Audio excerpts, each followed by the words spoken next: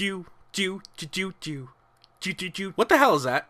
Well, I can't find the file for the song, and I thought it would just hum it because you said people only watch the videos for the intro.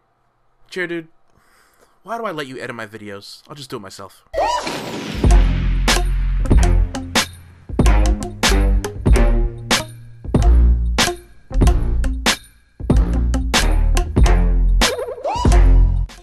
Yo, what's going on, guys? We got Crash Site, so I thought I would show Scorch some love.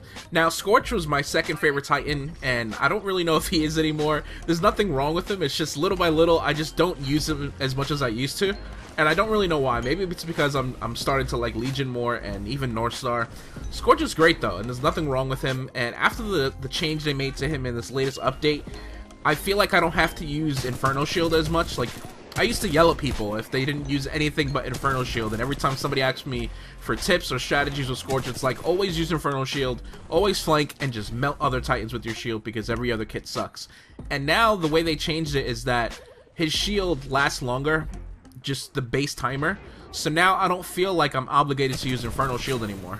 I've been trying different things with the kits, and it seems like besides Inferno Shield, my other favorite kit is the one I'm using now, which is, it makes my Thermite Launcher stronger. I forget the name of it, but it seems pretty nice, so it allows me to be more of a longer range threat with Scorch. So if I actually land a shot with my Thermite Launcher, it deals some extra damage, which is always nice. I always felt like at long range or even medium range, I wasn't much of a threat with Scorch, and it was like, okay, if I don't get in close range and melt them with my shield, I'm useless.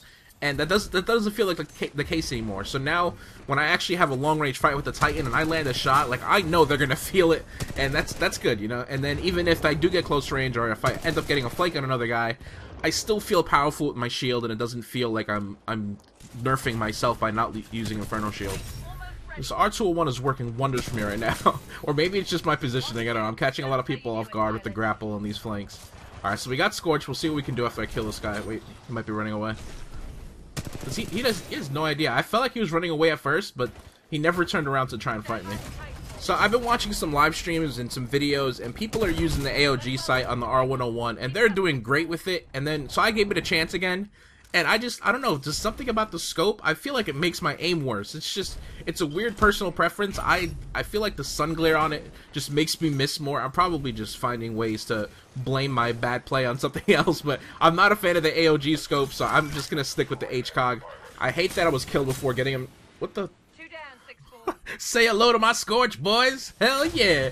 So somebody just phased into Scorch, and then my Auto Titan, he killed somebody else with the Thermite Launcher. Alright, Scorch, just do all the work for me. I don't have to do anything for the rest of the match. So what I was gonna say is that I got pissed off that I got killed before getting into my Titan, because I got scared. I thought they would have shot a bunch of Archer rockets at him before I actually was able to pilot him, but luckily my Auto Titan can take care of himself.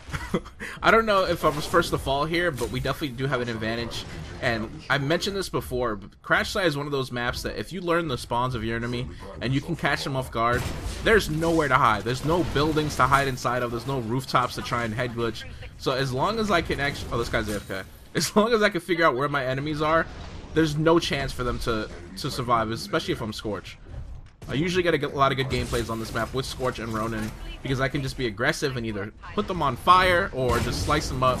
And I noticed that when it comes to my losses, a lot of the time when I lose, it's on this map as well. This map, Complex, and I can't think of anything else at the moment. Maybe Colony or something. It's the certain maps where the enemy team has Titan control. There's just nowhere to run. And if you don't have like phase shift or cloak to keep yourself alive, and obviously I don't because I use grapple like 98% of the time now. Sometimes I have some really bad games because I completely lost Titan control, and now it's just up to me and my team to use our anti-Titan weapons efficiently and take out the Titans and try and get control back ourselves. And it's not the easiest thing to do. So Crash Site is definitely one of the maps where I have my best gameplays or my worst, just because of the layout. I don't know if you guys pay too much attention to Reddit and stuff like that, or like the forums for Titanfall, but the next update is called Glitch in the Frontier, and apparently somebody went through the files and it's already leaked that the next map is it's literally called Glitch. So I just hope that they never create another map like this ever again. Like, I say that I have a lot of good gameplays on Crash Site, but at the same time, it's just an annoying map to maneuver around. I hate all the rocks. This Titan almost got me killed, by the way, by that Iniquity. I almost started screaming, like, get out of my way! So yeah, I'm excited to see what Glitch looks like. I just hope we never ever get another map like this. I don't have an issue with rocks and trees and stuff. It's just the way they're designed. I feel like if I'm not jumping on the walls, I'm mantling rock after rock. I feel like I'm climbing a mountain to get around this map, and that's the most annoying thing. I think that's what most of us hate about this map. Speaking of hating things, I'm pretty sure the enemy is hating themselves right now because they keep spawning in that back corner and there's just nowhere for them to go. I mean, to be honest, all they have to do is be aggressive and flank around that cave, you know, to my left. I don't really know what to call that, because right now they just keep spawning and they just run straight at us, and they're not going to win this fight with 2 of my Titans to my left and then me shooting down flames everywhere. They just spawned another Titan there. Okay, he actually might get away because I have no health. Yeah, this might be bad. I might need to eject. There's just something so satisfying about playing Scorch.